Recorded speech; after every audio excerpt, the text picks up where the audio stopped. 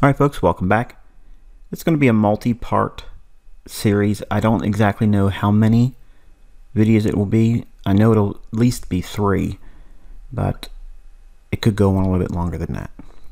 I promise not to be too long-winded, but this is probably going to be the one that isn't liked the most, if we were going to be honest up front, because I like to lay down a foundation. And the premise behind this series was that if I could go back and start all over again at 20, you've already seen my video series. If not, it's on this YouTube channel. What I would tell myself, I could go back and speak to my younger self as a trader. Things I would counsel myself to do and not to do.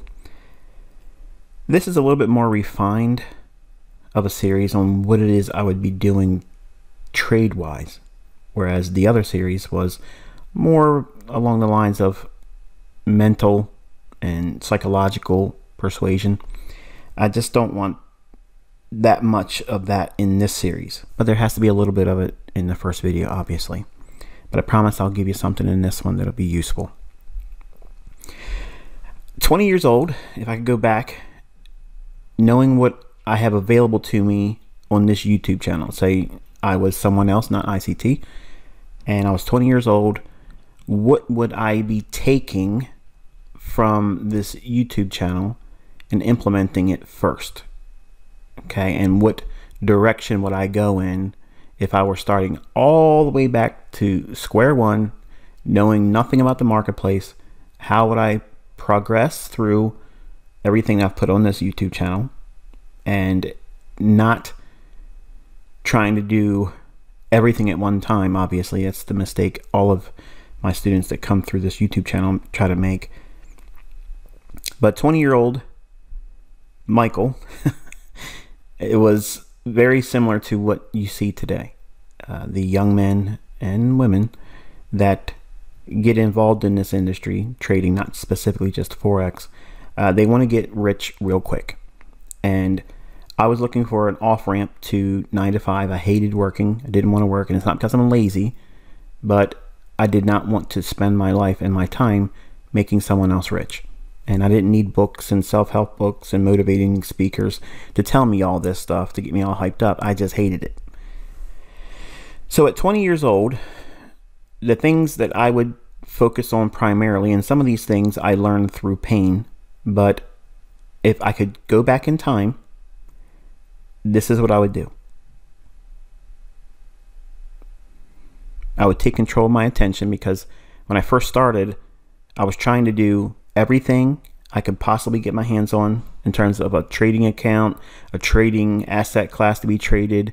I wanted to be in everything at all times. I didn't want to miss any moves, and I wanted to be able to trade every possible setup. If there was a system that said it was a buy if it did this, or if it was a sell if it did that, I wanted to be able to do all of those things.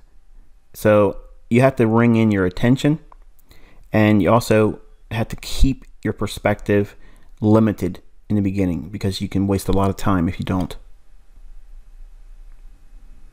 Now, obviously today, 2021, the Instagram phase is still hot and heavy. I would not be doing any Instagram or worshiping anyone on Instagram or joining any of their fan clubs. I would do everything I could to accept the submission to time, and I would try to do that as early as possible. I had to learn that lesson hard and painfully in my early stages as a 20-year-old. I didn't have a lot of mentorship people, okay, around me to be able to tell me this is normal, that's not normal, this is what you should be doing, this is what you should not be doing. So I would remind myself initially, like I did in the beginning, that it's probably going to take me a long time to get wealthy, to get money, to get a different lifestyle. And I submitted to a 20-year plan. Now, I know some of you are shaking your head saying there ain't no way I'm going to submit to a 20-year plan. But in this regard, I was somewhat of a realist. I didn't consider myself a mental giant. I did not consider myself a lucky person. But I knew if I put the work effort behind it, and giving myself a time horizon that was well beyond reasonable, 20 years, So I didn't want to work for someone else in my 40s. And if I could get there sooner, then obviously that's better. But you have to accept the submission to time. You don't know how long it's going to take for you to get consistently profitable, or even to understand what it is that you're going to be doing as a trading model. You don't know how long it's going to take. You don't know what your personal psychological makeup is going to match up with for a specific style of trading. You don't know if you're going to be a day trader. You don't know if you're going to be a swing trader. You don't know if you're going to be a short-term trader. You don't even know if you're going to be trading Forex. You may end up trading futures or crypto or stocks. You don't know that right now. And you have to be submissive to time to allow that to materialize in your development. Avoid multiple sources of information. Now, what does that mean? I would not be going into chat rooms asking other people's advice. I would not be trying to dabble into other systems, trying to get a little bit of this and a little bit of that and come up with a Frankenstein system. I wasted money, time, and peace of mind doing all that stuff. Settle in on the study of price action. That's all that matters. You need to understand what price action moves generally repeat, which are very generic, that happen consistently on a weekly basis, on a daily basis. A time and day sensitivity, like what moves typically form in the London session, what moves typically form in the New York session, what ends the day. This is all basically my ICT kill zones, and you can learn all that stuff on this channel. Avoid all indicator-based theories. I wasted a lot of time initially with that, focusing just on price action alone. At 20 years old, you want to feel like you're smarter than you really are. And it looks technical with all these lines on your graphs and charts, but they're a distraction. They're only measuring what's already happened. There is no prognostication value associated to any of it. It's just measuring the past. It's all it is. It's twisting and beating the math and data into submission and showing you a line or a graphic that has absolutely no bearing on what price is going to do in the future.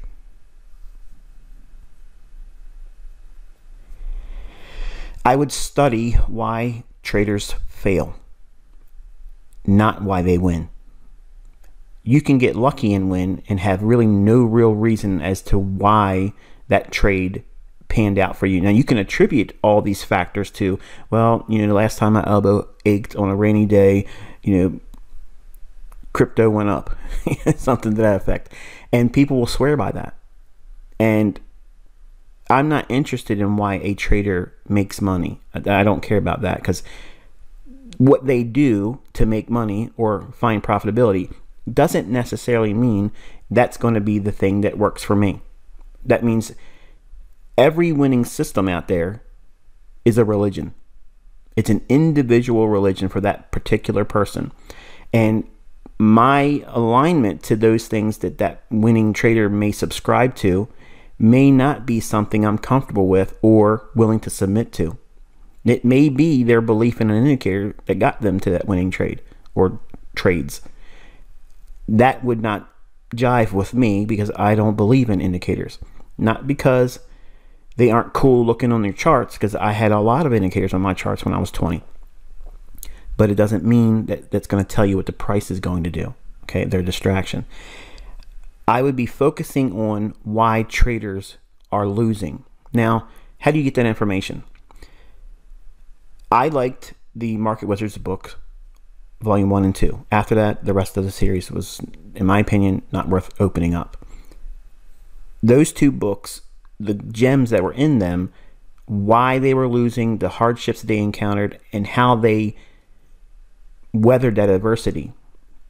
That's what you're going to need. You're going to need that type of reassurance that when you go through these tailspins, every time you make a single step forward in progress, you end up going backwards 5, 10, 15, 20 steps. And it's really easy to talk yourself completely out of this industry before you give yourself a chance. You want to be reminded, and you never see this on Instagram. This is number one reason why I said you can control your attention and don't go to social media accounts, because 99.9999999% of them are fake. They don't make money trading. They make money selling courses. How do I know they make money selling courses? Because I've made a lot of money selling courses. I've made millions of dollars selling courses. It's a good living if you want to keep doing it. I'm retiring from it. Those individuals that are on social media, they're never going to tell you how they fail, because if they tell you how they fail, you aren't going to subscribe to them. You're not going to buy their courses. And guess what? It'll make you think, wow, they said they failed. So why is it any different now? Let them prove that they're now profitable. They won't do that. That litmus test goes unasked. It doesn't get answered either by Instagram traders. It doesn't get answered by Facebook traders, YouTube people. They ignore it. They hide from that. So my whole image is in this channel framed on how I started as Average Joe. I came from nothing, and I developed all these things over the course of what will be 29 years, November 5th of 2021. So knowing why traders fail and what they did to get through that is important, because those are the things that I took away from the Market Wizards books. Not because they said they made billions of dollars doing this and doing that. That was of no interest to me, because that number was so far out of my reach at the time as a 20-year-old. I couldn't connect with that. But what it did allow me to resonate with is they had hardships. And if you buy a book or you buy a course, most of the time, you're going to never see any discussion of weathering a series of losing trades, the psychology that is required to weather that type of thing, because this is an individual sport. And because it's an individual sport, it's very, very painful. And you can't just go on your spouse's shoulder. You can't go to your friends unless they're a trader, and they're not going to understand what you're feeling. You feel like you're a failure if you have a series of losing trades, 5, 6, 7 trades in a row that you did not find profitable results in. So it's going to feel like a need for you to go to join a team. Okay? There is no team in trading. It's you. You're a one-person army, and you are against everyone else, me included. And I'm not in this game to give you my money. Neither is anyone else.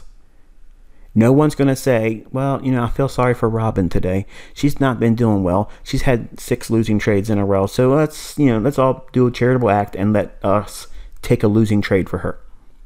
That's not how this game works. Everybody wants everyone else's head on a block. That's how we get paid. That's what you subscribe to. I know it sounds graphic, but that's what it is. It's war. You against me, me against you. All of you are against me, and I'm against all of you. In these videos, I'm doing my best to try to help you. But once I enter the market, if you're the unfortunate person that's on the other side of my trade, well, you're just going to have to deal with it. And that's the mindset you have to go through. Knowing that you're going to lose and how you get through that. Are you going to quit because you had adversity? If you fail on the short term, that's not retirement. And you need to understand that this is going to be a lifelong thing. I have losing trades. I get it wrong. I miss moves. That is not entirely equivalent to failure. It just means you have speed bumps. You're getting in the right direction, but you're not getting there at the pace you probably would rather go to it. Expect it to be challenging, but worth it. Just like working out, it doesn't feel good, to be sore the next day or two. But you know that that's progress, and continuously doing the same thing and being consistent with it over time. Remember that submission to time? You will see results. Weight loss, toned muscles, more aesthetic look, healthy. All those attributes will be a result later down the road. It isn't instant gratification. It isn't, I'm going to open up an account with $500 and then all of a sudden I'm quitting. 60, 90 days later. It doesn't work that way, folks. Okay. As good as I am and as good as my concepts are, you will be working your job if you just started 90 days from now. You're probably going to be working a year from now. Okay. I'm real. Okay. I'm not going to lie to you. I'm not going to sugarcoat it. Okay. But can you be entirely, absolutely self-sufficient in under 5 years? Yes. It's like anything else. You go to college, you go in there to learn a skill or a profession, like a lawyer or a doctor. You have to submit to things. You have to learn things. And it doesn't come just because you enrolled in college doesn't mean you get to go out and be a doctor. Okay? It doesn't work that way. And same as this. Just because you're watching my videos or anybody else's course, it doesn't immediately give you the skill set to be able to do what you hope to do over time. So expect it to be challenging. Like anything else, anything worth learning or doing or having comes with a cost. Not necessarily financial cost, but it's going to cost you in time, energy, effort, and many times in the beginning, it's going to feel like you're doing everything backwards and getting nowhere. And that is normal. That's normal. No one told me that was normal in the beginning. And I quit dozens of times, which was really just me putting the books aside for a couple of weeks and then coming back to it because I hated my job. Okay. That is what this is going to feel like for the first year or two. It's going to feel like you're wasting your time. It's going to feel like you're never going to get it, but expect that. And every time it happens, you just talk to yourself and say, I got into this for a career and a lifestyle, and it doesn't come to me overnight. And if everybody else that works these high paying jobs and they have to go into school for multiple years, 4 years, 6 years to get that certification, to be able to be equipped to get the jobs and careers that pay extremely well, why should you think that this is going to be any less difficult? Because you're competing with the hardest people to overcome, the banks. They're not in the business to give away their money, and they're not in the business to help you. Okay. They didn't create these markets to say, hey, look, Michael's fresh out of school. He's going through college and he's working on, a good career. Let's help him out and build up some of his nest egg and give him some winning trades. Yeah. That'll feel good for him. Right? No, that didn't happen for me. It's not going to happen for you. So just expect it to be challenging, but I promise you, there is no words to describe the feeling once you have this skill set. It's something that can't be articulated, not by me, not by any author, because it's yours and no one can take it from you. It's a skill set that you can walk into any asset class and find income. Doesn't mean you're going to go through it 100% win. No, you're going to lose trades. You're going to have losing trades, but you're going to be able to find a niche in this so that way you can carve out a career or an income. Don't buy every course you see. Now, that's the biggest thing going on right now, and it's going to sound hypocritical because I sold rather, I don't do it anymore. All of my students that I have under my wing right now for mentorship, that's all there'll ever be. There is no future mentorship. There is no 2022, no 2023 mentorship. I'm coming back to this channel next March in 2022 to be a little bit more frequent with teaching and videos and such. But until then, my focus is on my mentorship group.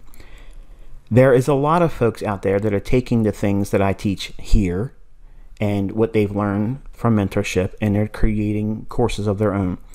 These same people aren't equipped with experience. They have no idea what I'm going to teach later on. And many times they parrot other people out there that aren't even profitable traders either. It just sounds good. They package it up. They put themselves in front of cars they don't own. They go on trips with money from subscribers. And believe me, if I were to spend just 1/4 of what I make a week from mentorship subscriptions, I would put everybody else on Instagram on welfare. That's the contrast. And you still don't see me doing those things because it doesn't do anything but build a false image. Don't buy every course you see, because 90% of the time, the people that are selling that course don't make money.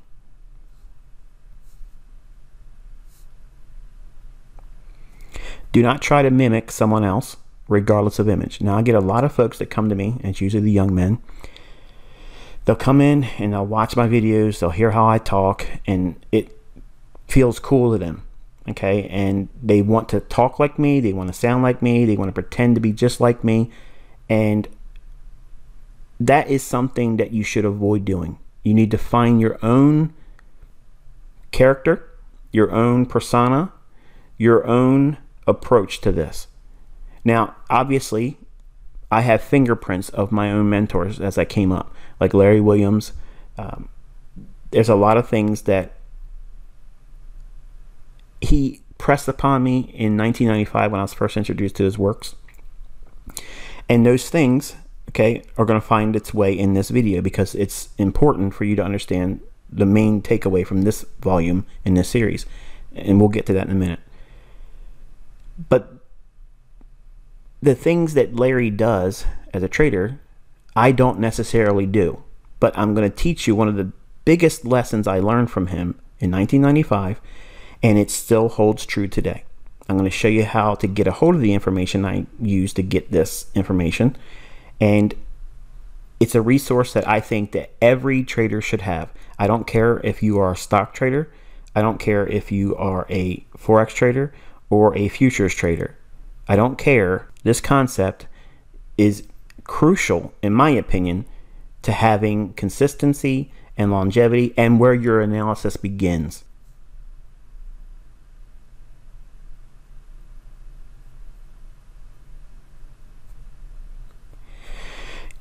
When you're first starting out, and if I were starting all over again, I would be focusing on why a market trades higher or lower. What makes it trade higher and lower? And it's not buying and selling pressure.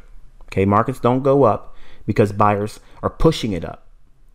Before a buyer can pay for the asset class at a higher price, it has to be offered at a higher price. There's this disconnect between what people think the markets are doing and how they book and the reality. Buying pressure is not offering that higher price, because if that's the case, why is it that there's markets that go from one price, and I'll use a commodity as an example. Okay, there's buying, and the move's going up, and all of a sudden the market just opens up the next day, limit up. So what you're saying is everybody bought at the same time and pushed price to that opening price that doesn't go anywhere. That was the trigger for me to understand that it's not buying pressure, it's not buyers that make that price go up. It's the sellers that are offering the commodity or price on that asset. Now, if we're talking about Forex, who is the holder, producer, controller of the currency? The central bank. So prices go up because they're offered at a higher price. And there's no limit to how high that price can be offered up. It doesn't make a difference if there's a lack of buying. The market will still keep going up if they want it to go up. That's a hard thing for many traders to get it through their head, but that's exactly what goes on. It's not the buying that pushes it up there. It's the offering. Always it's the offering. And when the price goes down, it's the same thing. They keep offering it lower and lower and lower and lower. It's not the sellers that drove it down there or a lack of buyers. It's the offering of that price at that price because they wanted that price. The banks own it. It's their commodity. It's their product. So it may be in their interest for a country to have its currency devalued to a certain degree. It won't make a difference how many people come in and think it's cheap and buy it up. If they want it to go lower, it's going to go lower. And it's not because of lack of buyers or more sellers than there was buyers. It's control. They control their storehouse. Inside their storehouse, their good or product is the currency price. That's the way it is. That's market making, folks. It's not the guy that sits at a desk and deals through that specific bank or brokerage. That's a dealer. That's not a market maker. Okay? A market maker starts with the price. They control the price.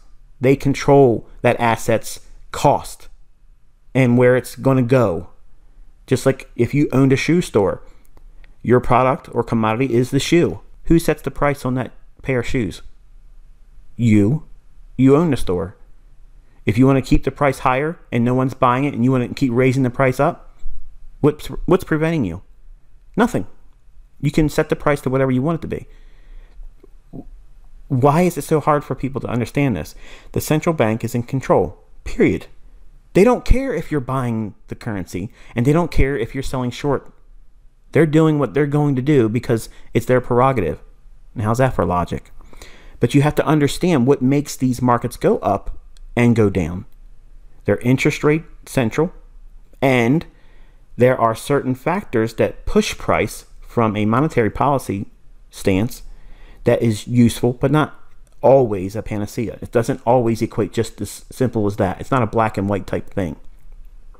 There has to be some logic and narrative understood. So you have to go into that, and I would be spending my time, if I started all over again, I would be focusing primarily on what makes a market trade higher and lower. And actually, I'm going to teach that in this video. And you'll be studying where a market is likely to trade to. It's not important for you to know where the beginning of a move is. You just need to know that, okay, a move is underway, and where is it likely going? Because if you can figure that out, you don't need to be in at the beginning of every move. You don't need to be in at the best entry on buys or the best entry on shorts. You don't need that. But every book, every Instagram guy, every person on YouTube, and maybe, even maybe, my videos sometimes give that impression that you have to do that. No, if you are focusing on precision, then it becomes an issue where you're pursuing that. But you don't necessarily need that. I would be spending, and you should be spending time in past price action most of the time. In other words, back testing, seeing what patterns occur on specific days of the week, how the weekly range expands up or down, and how those individual days deliver price, and work with an economic calendar to pair that idea up with the underlying narrative. And what do I mean by that? If you think that the market's primarily bullish, and you go back through the last several weeks or a couple months and you study how price was going up on Monday, Tuesday, and Wednesday, okay? What time of day on Monday, Tuesday, and Wednesday was the best optimal trade entry forming? And which day of that week on Monday, Tuesday, or Wednesday was there a medium or high impact news event? And you'll start seeing these patterns have very similar reoccurring signatures that just keep recurring over and over and over again. That is where I would be pouring myself into to get that experience. Even though I can't technically trade those moves in the past, it gives me pseudo experience that helps me identify a pattern because of multiple times throughout my study time, whether it be an hour each day or 2 hours a day, you know, in the evening time after you come home from work or after school or whatever. You pour through a chart and you really study it well. Now, if you're doing back testing, you can do as many markets as you want because you're just back testing. But you want to pour yourself into that, looking for reoccurring patterns. And what it does is it trains your brain to see these things as an example. And over time, how they look like one another, but they're not exactly the same, but they have very similar characteristics. That is the beginning foundation to you being able to see them form before they actually start moving in your favor on the hard right edge of every chart. Everybody wants to kind of like cut that part out, but back testing and study in hindsight is absolutely crucial. Nobody, not one profitable trader that makes money or made wealth out of trading ever skipped this part. It's always there. That characteristic is synonymous with a successful, consistently profitable trader. I would start a study journal, which would be very easy because I've been journaling since I was a teenager. So I would keep a study journal and record your observations. And much like what I just said here in the number 3 bullet point was in past price action, I would be recording examples of my observations and how often a specific phenomenon repeats.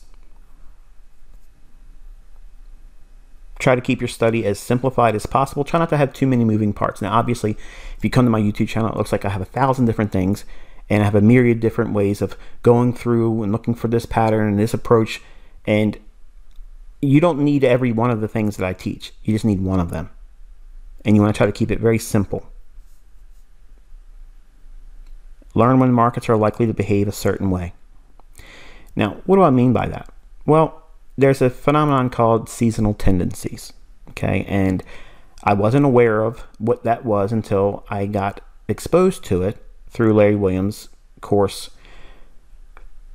It's on 4 VHS tapes, and you've probably heard me talk about it many times if you're a constant reader or viewer of my YouTube channel. It's the Future Millionaires Confidential Trading Course by Larry Williams.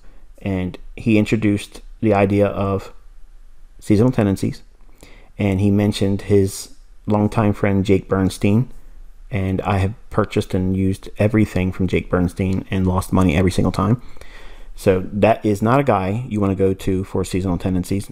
No offense intended, but just avoid that, okay? The gentleman that Larry Williams referenced in that course, and this was in the year 1995, was Steve Moore. And actually, I'll show you a sample chart in this recording and show you what it is a seasonal tendency is and what it's useful for. And I'll show you how to get in touch with him so that way you can subscribe to his service. I do not get anything for it. So this is not a product placement. I'm not getting money from anybody subscribing. He doesn't even know who I am. I've never made any reference to, hey, you know, I'm going to advertise your stuff. He has no idea I'm even mentioning him in this video. There is no affiliation, none whatsoever, okay? I'm only telling you what I have faith in that has served me well since 1995. These seasonal tendencies are highly, highly influential in my decision making. And I think you'll see why as we go forward. I would be, and I suggest that you also, to be a specialist. A single market or two at most. When I was a 20-year-old, I was trading commodities, and I wanted to be in every possible commodity there was. And I didn't have a big account, but there was mid-am contracts, which is like a mini of a full commodity account. For instance, if you were trading soybeans, okay, or corn or wheat, they traded in 5,000 bushel contracts. And you can do mid-ams, which were like 1,000 bushels. And it was 1/4 of the margin that was required, or they're real close to it. And I was trying to be in every possible move there was.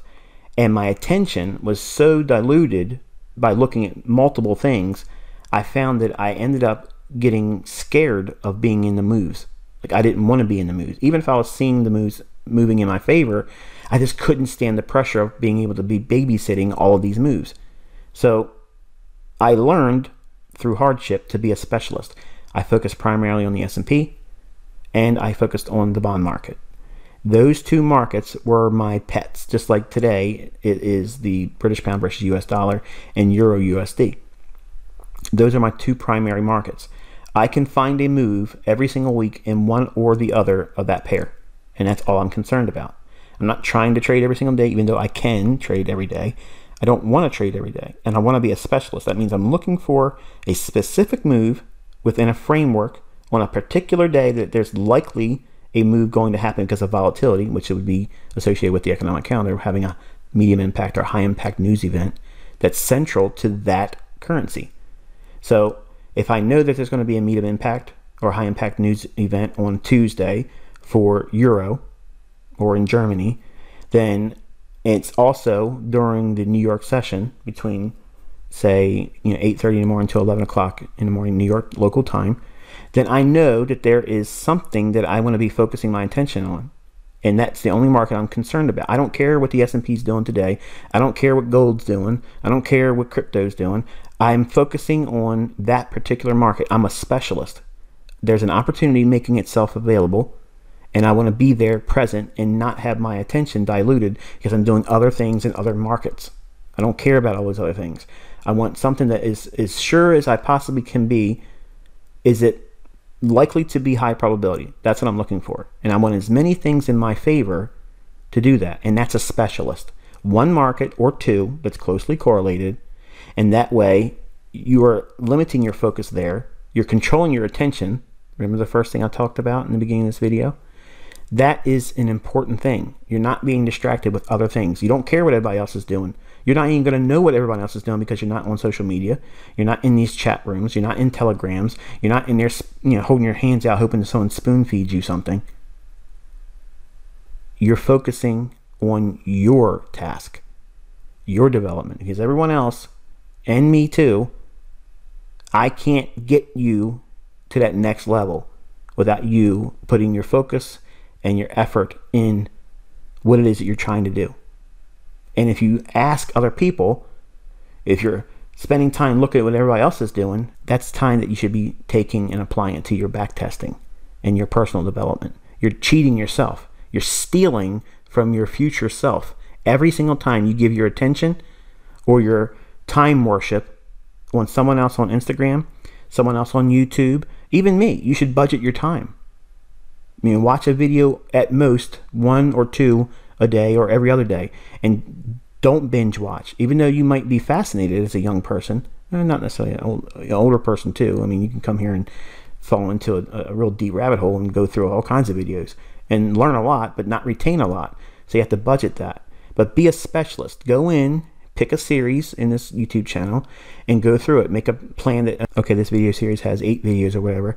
I'm going to do one every other day. I'm going to take notes and I'm going to really think about what it is that I've learned. And you're being a specialist. You're focusing with a intended result in mind, but you're not expecting it to come real quick. You're not expecting it to be easy, and you're not expecting it to entice you to go out there and trade 28 pairs in the Forex market because you just watched the video.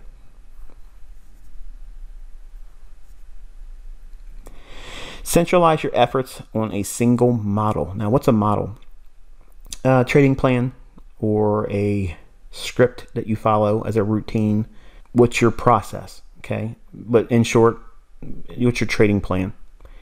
Trading plan to me just sounds like it's too vague.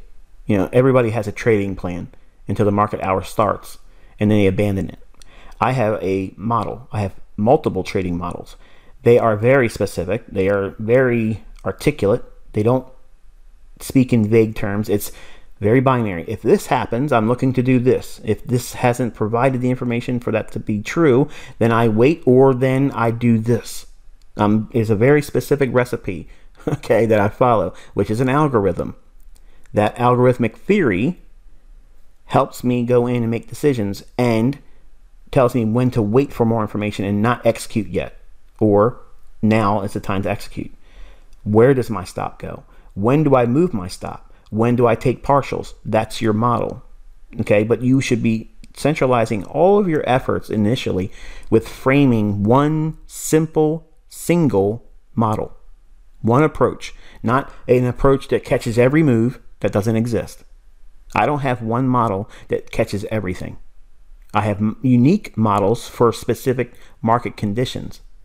So while it's probably not beneficial for you to think that way, but I want to make a distinction between having the expectation as a young person coming into this industry where you think, well, I'm going to have this fishing net approach where I'll just cast a net and I'll catch everything. That's foolishness. You can't do that, okay? And I'm not saying you can't do that so you can feel challenged and, well, I'm going to prove ICT wrong, because that was the mindset I had when I was younger. I was seeing my own failures trying to do that, and I would tell myself while I was at work, man, I'm not going to fail at this. I'm going to do it, and I'm going to do it even more. And I wasted money, wasted time, and drove myself nuts. Centralize your efforts on doing one thing. Now, what's the one thing? What's the suggested single model? The optimal trade entry that I teach you on this channel. It's a very simple pattern. It repeats multiple times every single week. In every single market it occurs. There isn't a market out there that you cannot find this pattern forming at least one time each week when it's highly probable to form. You can't ask for anything better than that. It's simply one of the most easy approaches to trading there is. Develop a framework for a market based on high time frame bias. Now, what does that mean? Daily chart, weekly chart, something to that effect. Nothing less than a 4-hour. Okay, and I'm not really trying to entice you to look below the daily chart, but if you do, nothing less than a 4 hours perspective. So whatever you think the market's likely to do, whether it be bullish or bearish, on a 4-hour or daily preferably, that is the framework you should be focusing on. So all your trades should be formed on what that daily chart, and if it needs to be referred to on the 4-hour chart for further refinement or maybe confirmation, then so be it. But we're not trying to frame a 1-minute bias. We're not trying to frame a 5-minute or an hourly chart bias. We're trying to frame it on a higher time frame. Now, why is that important? Because the thing I'm going to talk about in this video is central to a higher time frame bias. In fact, it's closer to a weekly chart. And finally, find one setup, determine an easy low effort target. Now, what does that mean? Find a way that when you get into your pattern, you know where you're getting out at, and fall in love with that simplicity. Avoid trying to get the best R, the highest R, so that way you can go on social media and say, yeah, I had a 200-to-1 R. That does not repeat over and over and over again. The folks that parrot that stuff and go out there and say they do it, they would all be billionaires by now. Okay? And they're still only repping an account with a couple $1,000s. So if they're getting these 200, 300, 50R trades all the time, why is it their account only shows at best a couple $1,000s? Think about it, folks. That's not the way this game's won. It's consistently finding one repeating pattern, knowing when to get in it, where to put your stop loss at, and where you're taking your profits, and getting to the sidelines so that way you can think clearly, relax, enjoy what you're doing, and then wait for the next setup. You're not going to turn every single trade into 30R. And nobody, even myself, I have no way of knowing with any assurity that a trade's going to move 200-to-1. No one knows that. But if you watch these Instagrammers, these YouTubers, these Discord rooms, Telegram channels, they're all going to tell you they're doing it. And I've put real money on the line. And I said, listen, if that's true and you're able to do it, show that you made $100,000 profitable. They don't do it. Not even for $500,000. They couldn't do it for $1 million. And I offered it with real money. And not one person on Instagram stepped forward and took that up. Not one. None of them. Okay? I make lots of money. Real money. Now, I perform in front of you all as a demo baller for compliance reasons. But I have made literally millions of dollars of real currency. And these folks know I have real hard currency. And when I put it up there and said, here, show that you made $100,000, they can't do it. But they're quick to show you their $100,000 cars that they're leasing, showing you all the things that they spend money on with the currency that comes to them through their payments of their courses. I'm not lying to you. I make millions of dollars doing that. But you don't see my stuff. You see me trading, but they're trying to do things that they cannot do with their delivery and their packaging. In other words, they're promising you something they can't themselves do. I don't do that. I've proven multiple times, over and over and over again, that this stuff works. And my challenge to you is for you to go through this content and see for yourself if it doesn't find consistency. There's nothing close to this. There's nothing out there except for people that rip it off and copy it. But that's going to happen. When you have something that's hot and it works and it's unrivaled, everybody wants a piece of that train. Okay, they want to get on it and they want to ride it. But none of these other folks out there can do what I can do. And they have no idea the things I've held back still on these concepts. They all talk the language, but they are unable to do it. You need to just do one simple thing. Determine a bias, know when it's high probability to enter it, how to frame it for risk, where your stop loss is going to go, and where you're going to get out at. And the most simplest approach is getting out at the top of the optimal trade entry when you're buying, or the low of the optimal trade entry when you're selling short. If you just did that consistently over and over and over again, that's profitable. You don't need high multiples of reward to risk to make money. You don't need that. And you don't need more than 1-to-1 to make money.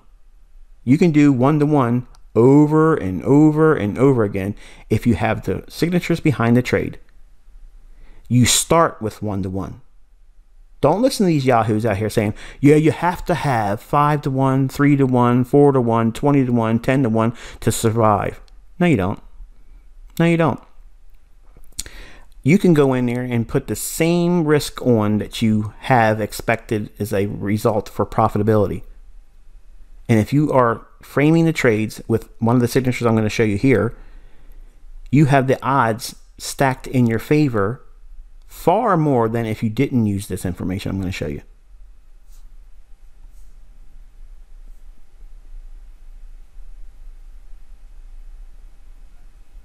All right, we finally got to it. Probably bored the socks off of most of you. All right, so what we're looking at here, this is a seasonal tendency. Okay, now this is a seasonal tendency of the Canadian dollar futures market. Now, for some of you that are familiar with futures trading, this might be very fascinating for you. For everyone else that's getting involved with Forex, you're familiar with the dollar CAD pair. Okay, but this is actually showing you the seasonal tendency for the Canadian dollar futures. I want you to see this area right here between March and April. Okay, notice this red line here. The red line is the 15-year average of what the Canadian dollar did for the last 15 years, or when this chart was actually created. The blue line is a 40-year average of what the Canadian futures market does as a whole. Now, this is a product that is put out by Steve Moore, and his website is down here in the lower left-hand corner. It's www.mrci.com. So you are welcome to go there and subscribe and get information that you can't really find anywhere else. He is, in my opinion, the absolute best when it comes to seasonal tendencies. Larry Williams subscribed to him prior to 1995, and he swore that, you know, he felt confident that he had the best product for seasonal tendencies. And I have monitored and kept up with Steve Moore's research since 1995, and here we are in 2021, and it is so unbelievably consistent. Now, how do you use it? What I would go into the marketplace looking for these periods of the year, and I would focus primarily on these times only. And if it wasn't a time like this, I would not be trading or worrying about that market any other time. Now, what am I talking about? Notice between March and April that the red line and the blue line, these are not indicators, folks. All this is number crunching real data and showing you the average over 15 years on the red line and 40 years. So it's really giving you a clean approach to measuring the seasonal tendencies or the effects of seasonal over this particular currency. So what I'm saying to you is, and suggesting also, is that at this time, both the red and the blue line starts going up in March. So it goes up until around May. Okay, and in May, usually we see some of a little bit of correction in both the 40-year blue line and in the red 15-year average. So we have a real strong impulse or tendency to occur in March up to May. So Canadian dollar, when these conditions are noticeable, okay, in other words, if the market is likely to go higher. In other words, it's been a bullish trend. It's been going up. Maybe the dollar's about to go down, or it's been going down. The Canadian dollar futures market is likely to go up from March into May. That's a seasonal tendency. How do you use this information? Well, if we go to a chart, this is the actual Canadian futures. You can see here, March 2020, the market creates a run higher, just like the seasonal tendency. We can see here on March of 2021, same thing. The market creates a low and starts trading higher too. So the seasonal tendency is in fact something that you can see visually. Does it mean that every single year Canadian dollar futures is going to rally March to May? No, because if the market's bearish, I don't expect this seasonal tendency to form. Now, if we compare and contrast, the orange line here, that is the dollar CAD Forex pair. And I'm showing you the data from forex.com. Here's that Canadian futures contract price. And then, as you would expect, the dollar CAD pair is a mirror image of that. So we have the high trading down lower. So everything we see Canadian futures going up, and the seasonal tendency is measuring that particular market. Well, but because the pair in this name is dollar CAD, this is showing the relationship of the dollar versus the Canadian dollar. So dollar would be going down versus Canadian dollar. You see the Canadian futures price is going up. The dollar is going to be moving opposite. So since it's going lower, the first currency in the pair dollar CAD is the US dollar. So that's why we're seeing this going lower. So with that in mind, let's go over to the actual chart of dollar CAD. And you can see the mirror image of that. And between March, we create a high and it starts to go lower. And again here, March, we create a high and it starts to trade lower. So you can see the effects of the seasonal tendency in the Forex pair, but it's linked directly to the futures contract of the Canadian dollar.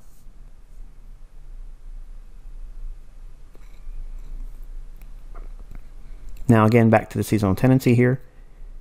We can see a strong bearish seasonal tendency in the month of October going down into December. So we'll do the same thing we just did. We're going to pull out the Canadian dollar futures. And when it's bearish, okay, the seasonal tendency is for what? October, November. Look at the high between October and November forming. What was the market prior to that high? Bearish. So a strong seasonal tendency for this currency to go lower begins in October to November. And I'd be looking for shorts all the way into December. Now, here's what I would suggest you do. I want you to go through here and count how many times you see an optimal trade entry forming just on the daily chart. See how many times they form? Now, you probably don't know what an optimal trade entry is unless you've gone through the YouTube videos here, but there is a optimal trade entry primer video, and then I do a pattern recognition series for optimal trade entry, which is like 20 videos where it's just showing you every single day an optimal trade entry forming. Well, you can see a lot of that forming in here. So what I'm showing you is that there is a way to see these seasonal tendencies as a roadmap. Okay, if you buy a map, you go to a truck stop or you go to a bookstore and you buy a map of your local area, and you open up the map to your local area and you see where you are and where you want to go to a point of interest, okay, somewhere in your vicinity.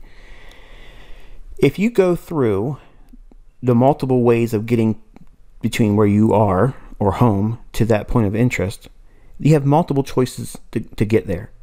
But once you figure out the shortest, easiest route with no tolls, is that route going to change the next time you open up the map? No. But you may encounter detours that you don't really see on the map once you get out there, you start driving.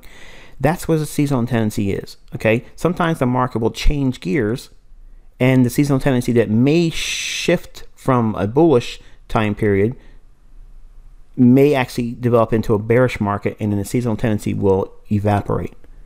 That's the inherent risk to this. But I want you to understand that these seasonal tendencies, when you know what the higher time frame bias is, if it's bullish or bearish, they have a high probability of panning out. which is the benefit of seeing that 15-year average and 40-year. Folks, 40 years, that's longer than I've been trading. But if you can see these seasonal tendencies are in agreement with the 15-year average and the 40-year average, you really have a way of showing and proving statistically that there is an edge to working on that side of the marketplace if you are in a bearish or bullish market. So it allows you to go in with that mindset.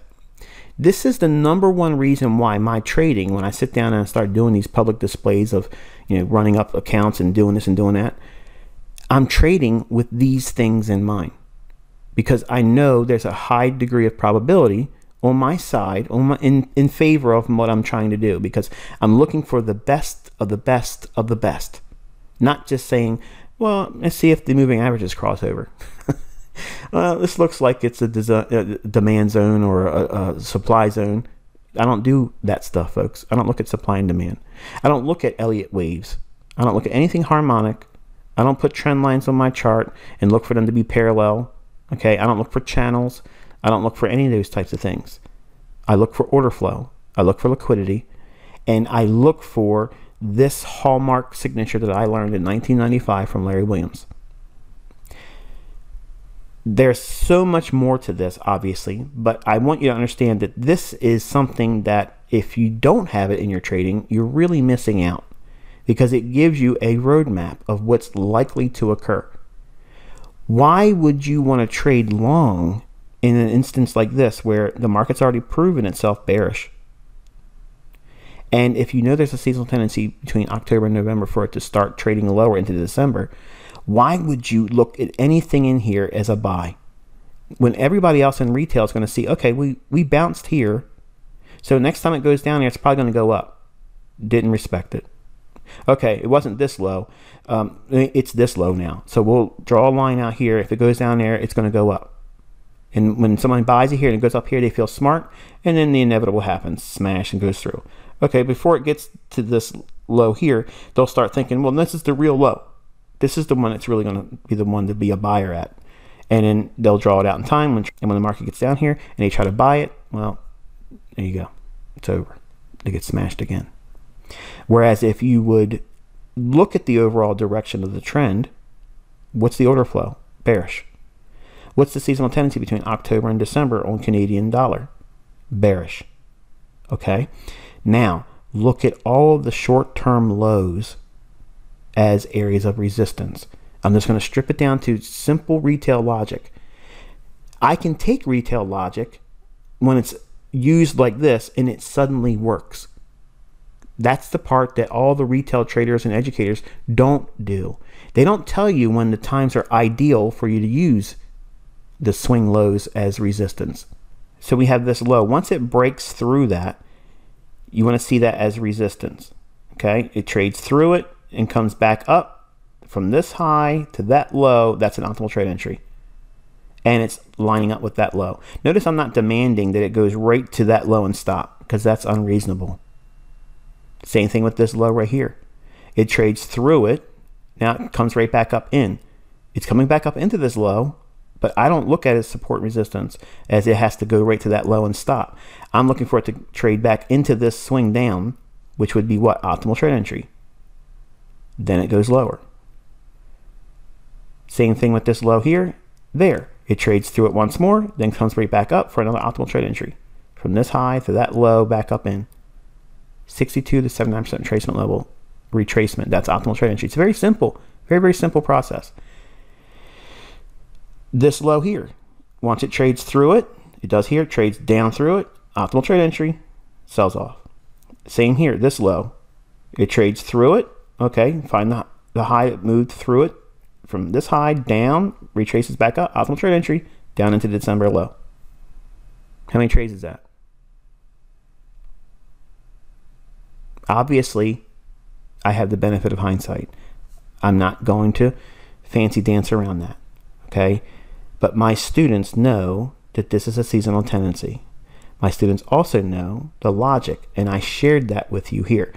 There is so many other trades that are available inside this price swing. I'm only teaching you optimal trade entry. I'm not going to go in there and teach mentorship. I'm not going to do that. But I talked about seasonal tendencies on this YouTube channel before I even started a mentorship. So I don't want anybody in my mentorship group getting hurt feelings or anything like that, because I'm not going to go nowhere near the level that I'm doing in mentorship. But this is something I believe that is useful information, and I showed you where to get the information from. Yes, you have to spend a little bit of money. I don't get anything for it, but I promise you it is well worth it. It's a resource that Steve Moore has been doing for a long time. It's very, very consistent. You will lose money. Okay, don't let me make it seem like this is the panacea to winning every single trade. It's not a be-all end-all. It's not a magic bullet. It's just a way of framing out a logical expectation that has statistical information supporting it in hindsight through 40 years of data.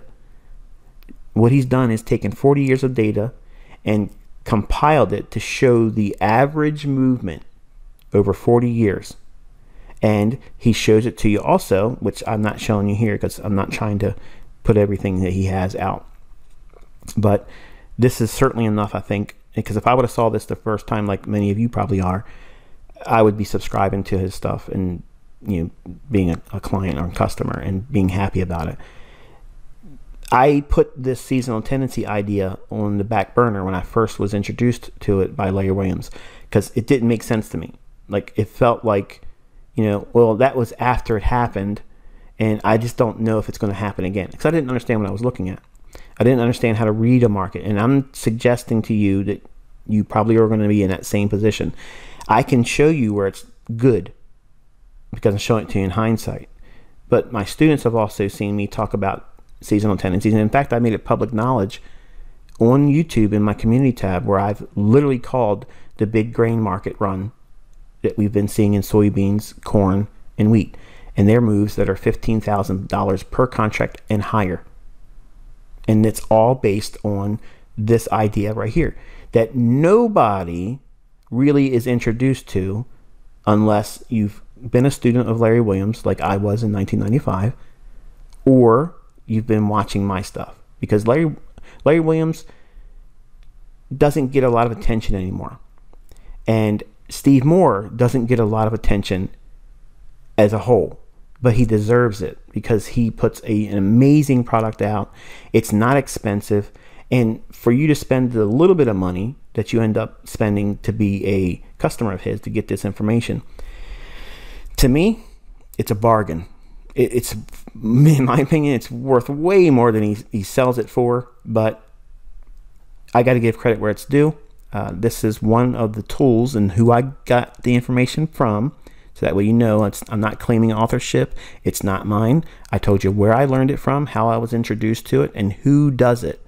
There are lots of seasonal tendency products out there, and some of the most recent ones are just basically making very close similar lines to what Steve Moore has been putting out, but nobody comes through like he does. Like, he gives you supporting factors and information about these individual markets. He does it for all the currencies as a futures market. He does it as a commodity, like if you're a trader for like coffee and gold and silver. He has all those seasonal tendencies. He has them all. So to close this video and summarize basically what it is I've mentioned here, if I was 20 years old all over again, how would I go into the marketplace, and how would I focus on learning, developing a specific price action model that would know when I'm trading what market and how I would be trading it? Well, this is it. I would look for these types of moves when it's bearish, and I would be a specialist between October and December on the Canadian dollar. I'd be looking to go short Canadian dollar, which would be going long dollar CAD. If we look at that relationship in comparison, the orange line is the dollar CAD pair. So here's the futures market for Canadian dollars going lower, right? Just like the seasonal tendency says it should when it's bearish. If it's a bullish Canadian dollar, would you expect this type of move? No. Can it form? Yes. But is it likely to? Probably not. But the opposite is seen here in the orange line, which is what? The dollar CAD. So this is going up, exactly the opposite of what you see here on the Canadian futures. And if you look at the dollar CAD pair, October up into December, boom, there you go. That price run in 2018 was a phenomenal price run, and it's all linked to that seasonal tendency. This simply means, and what I'm showcasing here, is that there are underlying seasonal tendencies that the banks usually follow.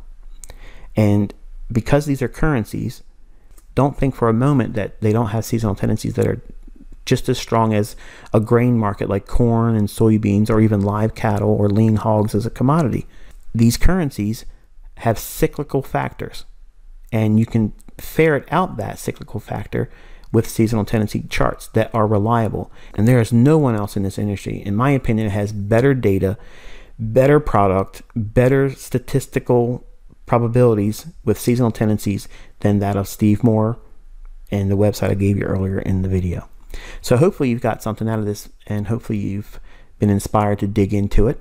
And if you're a 20-year-old or a 50-year-old or a 40-year-old with a 20-year-old heart, you can go into the marketplace with a fresh perspective and a new outlook for finding these little treasure hunts, because that's how I look at it.